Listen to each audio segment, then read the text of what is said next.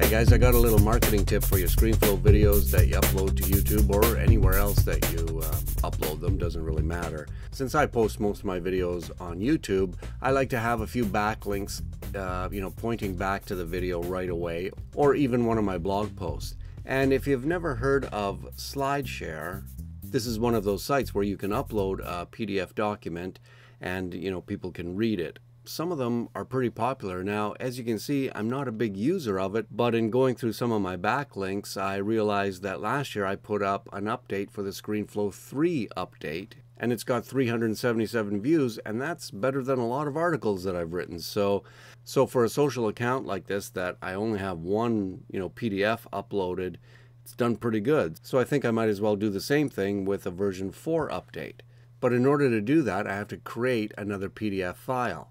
But one thing about ScreenFlow 4 is that it allows you to take these frame shots instantly of your video. So I'm just going to scan through this video and create a PDF from it.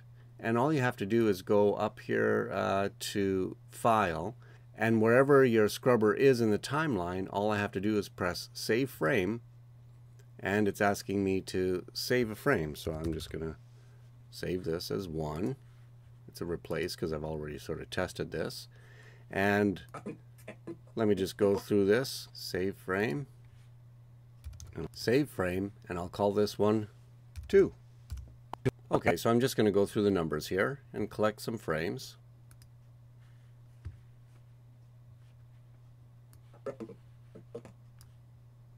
Alright, so now I have all of my images collected. What I'm going to do now is just start adding these to my Keynote document.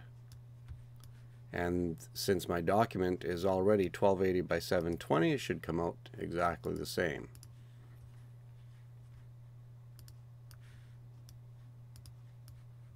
So I'm just going to add a few notes to some of the pages, just explaining a benefit or two of the feature.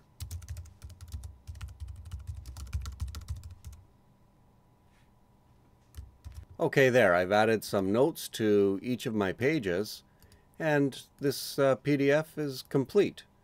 Now we'll just export this as a PDF. Don't need border, don't need date. Let's go.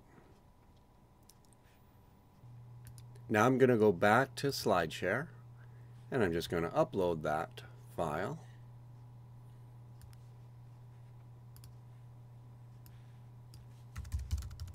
Add some tags.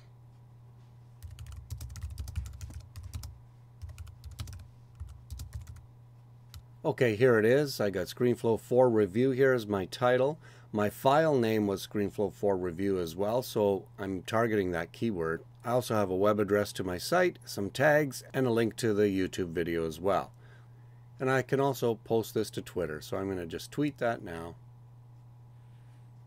All done.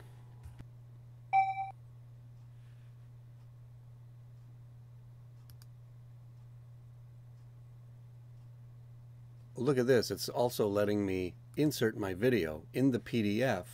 That is awesome.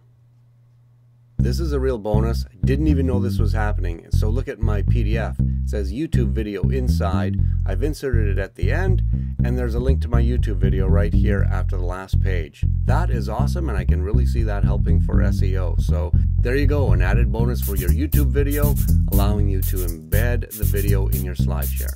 All right, take care. We'll talk soon. Ciao.